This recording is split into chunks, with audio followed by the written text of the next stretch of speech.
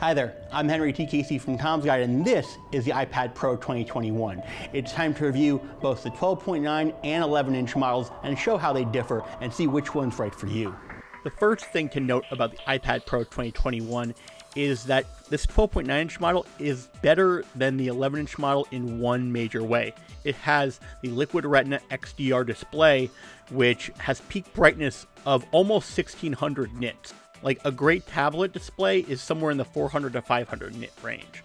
This blows it out of the water, but there's a big asterisk up there. That's only for HDR content, and not all applications have HDR support. So when I tried to watch my favorite scene in Birds of Prey, when Harley Quinn lusts over the breakfast sandwich of her dreams, it didn't look that much different at all. That's because the HBO Max app, also the Hulu iPad app, doesn't support HDR. And then when I found HDR-capable apps, such as Netflix and Apple TV, I watched some content that support with Dolby Vision, which is an HDR-supported format. The thing is, I only noticed a slight difference of brightness on the 12.9-inch iPad Pro, and they both looked great. But the good news is that our testing proves out that the 12.9-inch iPad Pro does get a lot brighter. Non-HDR content light gun tests show that the iPad Pro 2021, the 12.9-inch model, has an average of 563 nits of brightness. That's practically negligible difference from the 11-inch model, but it's still brighter than the 559 nit iPad Pro from last year. In terms of what you could buy at other models you could buy, the iPad Air 2020 is less bright, 440 nits, and the Galaxy Tab S Plus's Super AMOLED panel is even less bright at 430 nits. But as I said, the iPad Pro gets even brighter. So we use an HDR video to get what the peak brightness would be on this tablet. The 10% and 40% portions of the display rated at 1582 and 1588 nits respectively. That's a multiple of anything you get from any other screen on any other tablet on the market, and it's just really impressive. As for the full screen on HDR, that had a 1251 nits of brightness. It's pretty darn good. And it's just the kind of thing where if that stuff matters to you, if you're editing video constantly and you know the difference between HDR and all the different HDR formats and your eyes are finely tuned and you want your darks and brights to be as greatly varied as possible with the iPad Pro's 1,000,000 to 1 contrast ratio, the iPad Pro 2021 is pretty much the best device you could probably get because it's got realistic color reproduction as well. Our colorimeter gave it a rating of 114.9% on the sRGB gamut, similar to the 113.1 from the 11-inch model, and more colorful, than the 102.9 rating from the iPad Air 2020. The big thing here is that Samsung's Galaxy Tab S Plus is a lot more colorful at 210.6% of the sRGB gamut. That's because Samsung loves to go for oversaturation. Apple goes for realism. The biggest thing, because it's available for both the 12.9-inch iPad Pro and the 11-inch iPad Pro. That's the M1 processor. It's shockingly fast.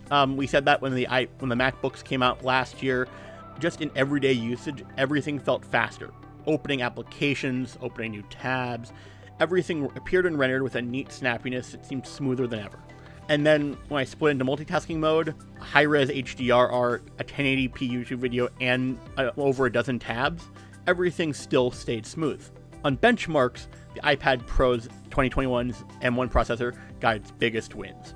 That's because it got a score of 7,298 on the Geekbench 5 benchmark test, which beats the iPad Air's 4,200 score and the iPad Pro 2020's 4,700 score pretty handily.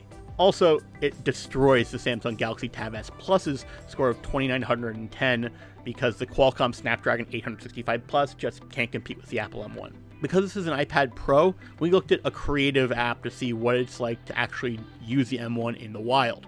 We take a 4K clip, add a color filter and a transition, and then export it at 1080p at 30 FPS.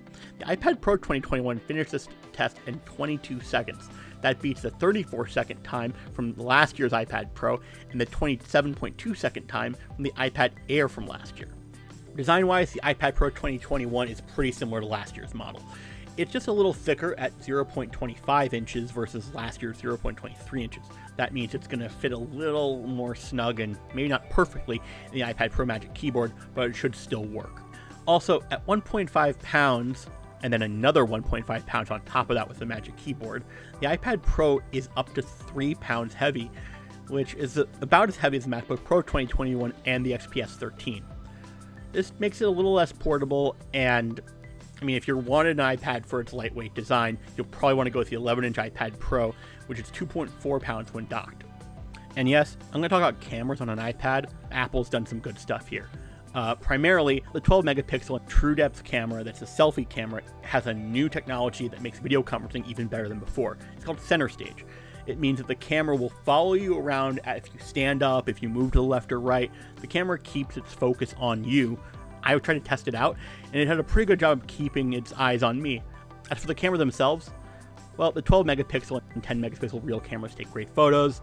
I amazed my mother when I shot a photo of her green and pink amaryllis. Selfies I shot had a ton of detail, which were mostly great for reminding me how badly I needed to shave.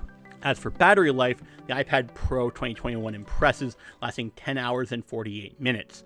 That's almost 2 hours longer than the Galaxy Tab S7 Plus's time, and over half an hour longer than the iPad Pro from last year. That said, the smaller iPad Pro, the 11-inch iPad Pro 2021, lasted 13 hours and 42 minutes on the same test, likely because it has a smaller screen to illuminate. Lastly, let's talk about iPadOS. iPadOS is pretty good. It's gotten a lot smarter with Scribble for handwriting detection, and 3 app at a time multitasking plus picture-in-picture is pretty good. But with an M1 processor and a great screen, it goes toe-to-toe with your MacBook now.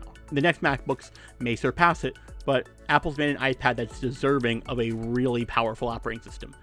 And iPadOS is still boxed into the sandboxing limitations of iPadOS. Applications can't really work together. They just work side by side. But wouldn't it be great if you could use Skype or FaceTime with voice memos to record a podcast, or stream an iPad game without a secondary device? If the iPad is expected to replace the Mac, this is the kind of thing that would really help, because applications can truly sing in perfect harmony like they do on the Mac. At the end of the day, the iPad Pro 2021 has the biggest performance leaps Apple's made yet in the iPad, and its display quality is second to none. Expensive though. Sort of probably will need to look at the other Apple iPads to see what's right for you. Some people might want the Air, some people might want the 11-inch, especially if HDR isn't a big thing for them. But with its speed and center stage, the iPad Pro 2021 is the best iPad ever. It's just the most expensive one as well. Stay tuned for the rest of our coverage here at laptopmag.com. This was the iPad 2021, and we'll see you later.